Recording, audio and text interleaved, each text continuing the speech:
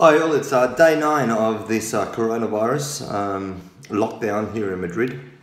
Where are we with figures? We're hitting the 28,600 mark. That's 3,600 more than yesterday. And in deaths, 1,720, which is 400 more than yesterday. The government's come out today and they've extended the lockdown period another 15 days. Okay, and they've also banned, there's a complete travel ban. Okay, so no one can enter or leave the country unless you're a Spaniard or you're a Spanish resident. All right, and also one of the things that they're looking at working on as well is in regards to the risk age. Okay, they're looking to see if they can organise home delivery for those people of the basic needs, food, medicine, etc., etc. Just came off an interview with an Australian radio station. And it was quite interesting because I was listening before the show. There's a lot of people coming in with a lot of questions and seemed a bit, let's say, lost, uninformed, or even confused. Okay, and the host was trying to answer the questions as best as he could. So I'm just going to go through a few points to see if I can sort of help you guys out on how it's been done in Madrid. Don't forget, or in Spain in general, don't forget that we are about 5 or 7 days ahead. Okay, it doesn't necessarily mean that you will put the same steps in, okay, but at least it sort of gives you an indication on where you're going to go. Rightio, in regards to hygiene, okay, it's very important. Wash your hands no matter what, okay, as soon as you leave the house, wash your hands. If you touch something, wash your hands. If you go to the shops and you touch some fruit, you know, don't put it next to your face or next to your mouth, all right, because you inhale the germ, and that's where the danger is. In regards to kids at school, okay, this is really, really important, okay, because I can see, you know, you're at the same stage that we were 5-7 days ago when they closed the schools down, okay, families were still going to the park, and the kids were playing with their friends in the park and things like that. And they said, no, this is not a school holiday, it's not a picnic, it's not a gathering or whatever.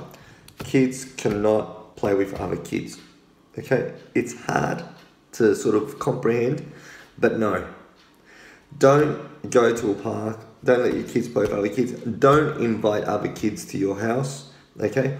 Because they are one of the, let's say, I won't say the main carriers, okay? But obviously they're not aware of the situation, okay? So, you know, they'll touch things, they'll touch their faces more, they'll touch their mouth, they'll put things into their mouth accidentally, okay? And then they go back to their houses and then they cough, etc., etc. Their houses, the grandma's house or whoever, okay?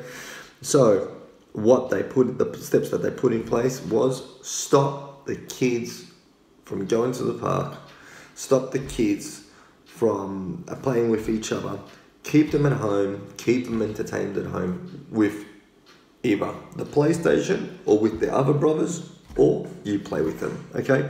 But don't bring kids over to play with your kids. And don't invite another family over.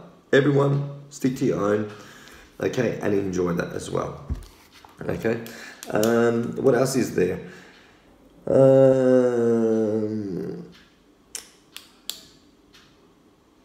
All right, hospitals are currently at 80%. That's 60%, okay? They're almost at that point of collapse. We're starting to receive videos where the people are, you know, there's beds or people even laying on the floor, okay? But not to the Italian extent, all right? If you see videos from Italy, that's a different ballgame altogether. You know, that's just quite amazing. We haven't got to that stage yet, okay? We have a shortage of ventilators and respirators and masks, same as probably any other country, okay? Don't be surprised if you get short on all of those as well, okay? It's, as I said, I warned them the other day, you know, the doctors and the nurses are always consistently changing vests, changing the masks, etc., etc., because they've got to go out and treat other patients as well, okay? So they can't carry the virus over, okay? So you'll start to hear complaints. As I said, the Spanish government is trying to look for ways to sort of ship mask and vest from China, from other countries, or even the same companies in Spain are trying to manufacture them as well. Because there's complete lockdown in Spain, the Spanish government has, let's say, the central government is in complete control of everything.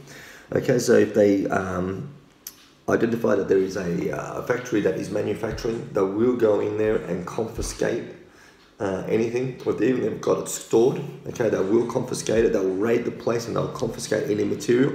Okay, then bring it in and then try to deliver it out to the different hospitals or the different areas that need it. What else is there? We're being warned that this next week, okay, we're just going to go even higher in numbers. Okay, in regards to the infected, obviously it's nice to sort of have an indication of where we are on that. Okay, but it's actually, let's say it's blue sky. Don't forget that there's people that may be infected but aren't going to the hospital to get treated. Okay, so that's pretty much an estimated number, but it could even be triple, with the population and things like that. So really keep an eye on the deaths. Obviously, that's most important for me. But anyway, they're expecting this week to be a complete week, 2 weeks of incubation or quarantine by the people. So you'll start to see the people go to the hospitals. Okay, but what I'm sort of seeing, or what I've seen, is it starts off really low. Like here are a few people confiscating, 10, then 20 people confiscating, infected, and then 30, 40, 100, and then after a month you'll have one death. Okay, then the numbers keep on calling up the infected. Then after 2 weeks, 10 deaths. And that's when the government starts to sort of kick in. Oh, geez, hold on, we've got to watch out with this. Okay, so a month and a half has gone past, and the government really hasn't done anything. When they start to kick in and put some actions in place is after like about two months. Okay, where we've got like about 100 deaths. Okay, and about 1,000 infected, 1,200. Now, it might be a plan, it might be a reason to do that, I'm not really sure. I'm not, I'm not a degree in medicine or whatever, but anyway, it's something to look at, and so I see it's probably very similar as yourselves. Okay, so just watch out, because now you're getting to that moment where they're deciding to lock down or not. Public transport, okay? Just to let you know, all right, there was a question in regards to public transport. In Spain, there is public transport on the streets. If you've seen some of my videos, you'll see some buses come up and down. Now, they're only allowed 20% capacity, meaning the bus driver or the metro driver, right, checks to see how many people are in there, has an estimation, and says, all right, next stop, we pick up someone or not. Okay, so it's completely in their hands. As I said, taxi drivers as well, if they pick up someone, one person, they have to sit in the back seat. So that's that in regards to whatever, children. If you're going to ask me, I'll go back to the children's side, which is probably one of the things that I can probably speak about more clearly, all right, because obviously I've got kids, so I've got the experience, is would I send them to school? Well, it depends. If you're working, if you live in a small apartment and, there's no room and you've got 2 days left of school, or this week or whatever, because for sure they'll do lockdown next week. Yeah, okay, so then if you've got room, you're working, you're at home, your wife's at home, you're at home, you're working from home and whatever, I probably wouldn't. The rumours are here that we're halfway during the school year, that the school year won't finish. So I don't know what we're going to do next year. Will they do next year's course? They pass everyone in next year's course. They do a bit of each. Try to push, put everything into 1 year. I'm not really sure. But anyway, it's something for you guys to think about. But looking at what they're telling us, I probably wouldn't send them to school. What else? Central government. As I said, I've seen that the states are still running independently, while here it's all centralised for the central government. Well, we do have states here in Spain as well, okay, but when they put down a decree that was going to be a full lockdown, okay, the government took full power. Okay, now I suppose that's probably what's going to happen, because it seems like a bit confusing. You've got one state saying this, one state saying that, and it seems like it's not centralized, and everyone's confused. And why is that state is locking down? Why we're not? Okay, but I suppose that's probably because your law probably won't allow it until probably lockdown kicks in place, full lockdown. So that's probably about it. Like there's been a few passing away. These which sort of within these 1,720. I think yesterday, the ex-president of Real Madrid, Lorenzo Sanz, who won the 7th Champions League for Real Madrid after 30 years, passed away from coronavirus. And there's rumours that a political person has passed away today. Okay, it hasn't hit the news yet. It's something that's coming through the back there. But anyway, they're the sort of rumours that are hitting us. Anyway, that's probably about it for day 9. Okay, guys, I can only sort of just warn you on what's happening here, or what's happened here. I'm not sure what they'll put in place in Australia, or when they will put it in place. But that's it. Take care of your families. Stay at home. Kids, stay at home. Play by themselves. Take advantage of the backyard of the big house. Let them play. Let them play freely. Don't invite anyone. Okay, but take this seriously.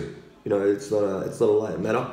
It's putting a lot of lives in risk. It's not just you, your family. It's those that are outside when you go and do shopping and you might cough. Okay, it's the people in the hospital that can't be treated because there's more than one or more than the capacity that the hospital can take on. Okay, and it might be just because of that person who's coughed in the shopping centre or whatever. Okay. So just take care of yourselves, take care of the family, and take care of that lovely country you've got there. You've got an opportunity to show the rest of the world how civilized you are, okay? Even though sometimes we may question it. My kids are watching Crocodile Dundee, and I sort of watch how Paul Hogan behaves in that movie, and I can sort of relate to that as well. It's quite funny how uncivilized we may be sometimes, okay? But it's our moment in Australia to rise up to the occasion and to show how civilized we really are. Take care, everyone. There's always a reason to smile. Take care.